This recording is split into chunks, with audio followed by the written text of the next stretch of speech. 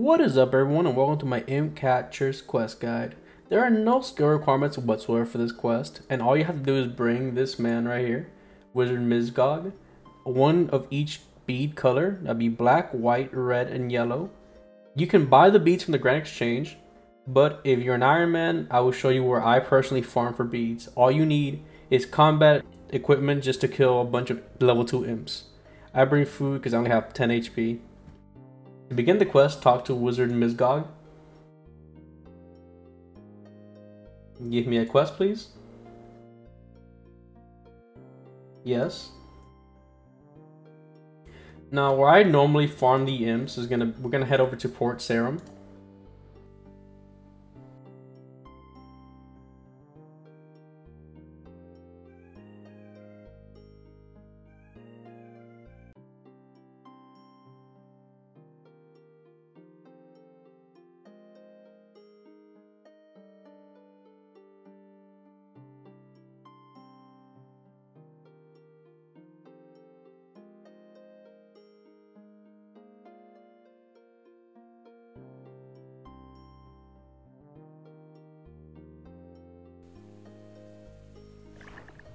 And now we're going to charter a ship from Port Sarim to Karamja by paying 30 gold to the seaman, either one of them, any of these.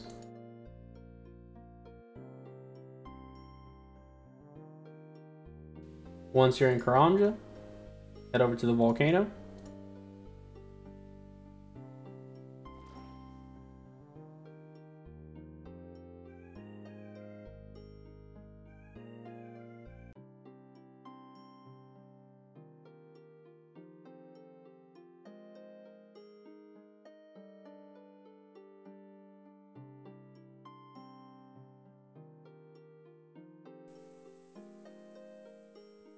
And you can start killing all the imps that are on the volcano.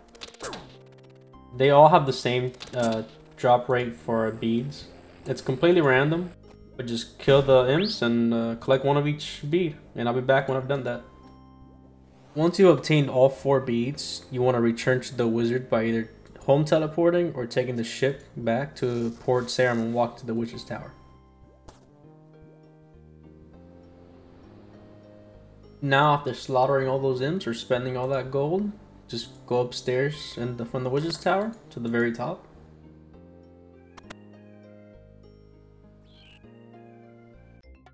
Talk to Mizgog. The cutscene will play out.